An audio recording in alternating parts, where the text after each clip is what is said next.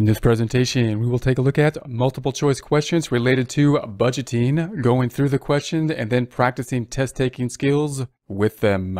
First question, the normal budget period is A, 260 working days, B, monthly period broken out into daily budgets, C, a quarterly period broken out into weekly budgets, D, an annual period broken out into weekly budgets, and E, an annual period broken out into quarterly and monthly budgets.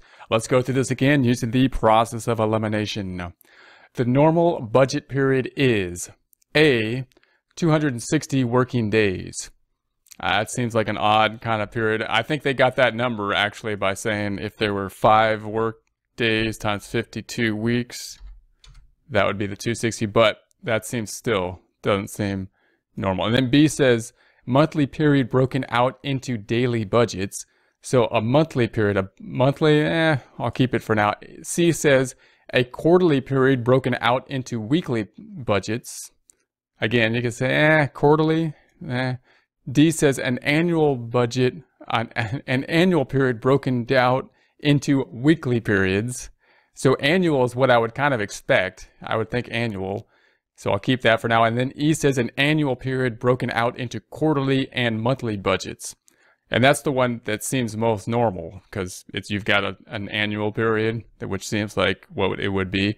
And then it broke it out into the next component, which would be quarters into fourths. That seems normal. And then monthly period. So I would think of all these, E seems the most reasonable if I go back through this. I don't think because you're not going to make a monthly budget each month. We're probably going to make a yearly budget. We're probably not going to make a quarterly budget. We're going to make a yearly budget.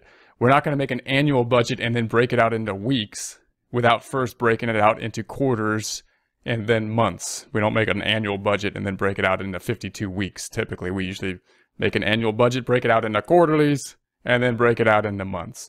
So I think the final answer then will